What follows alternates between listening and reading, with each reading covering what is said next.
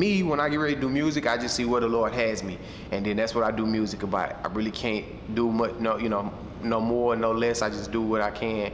And so right now, really what he's giving me is this, we're gonna live forever mindset. You know what I mean? As a believer, I live forever. We're gonna live forever. So if all you doing is living day to day, just trying to make it, it's hard for you to comprehend eternity, right? And so through this new project, I want to communicate. I want to take scripture and communicate through hip hop this concept of us living forever, and hopefully grasping that to change our day to day.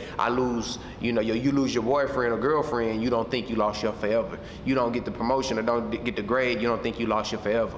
You get a bunch of money in one lick, you don't think you gained your forever. You know what I'm saying? Your forever can't be lost in a day, but it can be gained through Jesus Christ.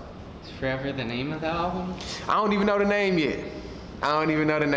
Man. Maybe you can help me with that.